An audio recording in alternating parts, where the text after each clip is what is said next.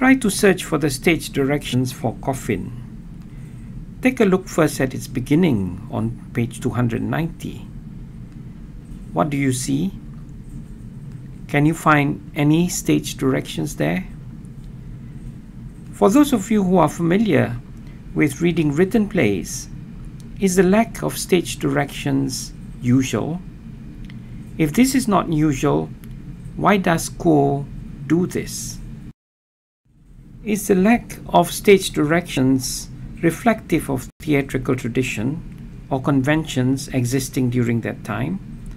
The lack of stage directions in ancient Greek and Italian Renaissance drama, for example, was reflective of the fact that there were respected and long-held conventions of theatre practice in both, and theatre practitioners did not need the directions, as they knew what to do when they were given the script of a play. Although it might be the case that Quo wrote the script for the theatre company that he was associated with at the time, who would know what to do with it if they were given the script? This cannot be generalized to theatrical conventions existing during that time in Singapore.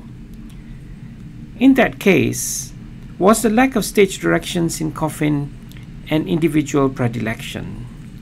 If it was, what does it tell you about Quo's technique? Of course, he forms an interesting contrast with Con, who does give stage directions in a play.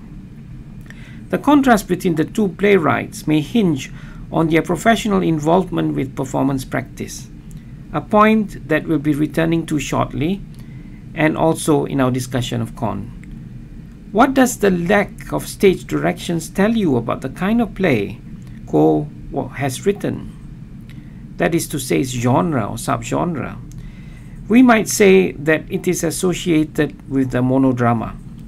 But we notice that Con's play, which is also a monodrama, does have stage directions. What we can say here is that Quo's play is associated with a certain strand of the monodramatic genre, which is seen in monodramas that are performed with minimalist settings. Our last point has to do with Quo's experimentalism, which was touched on in the first clip of the introduction to drama, where it was mentioned that Quo's experimentalism opens the possibilities of performance even when one looks at the written text by itself. The text of his play thus avoids detailed descriptions or instructions on what the director should do, thus leaving it to the director to make his or her own decisions.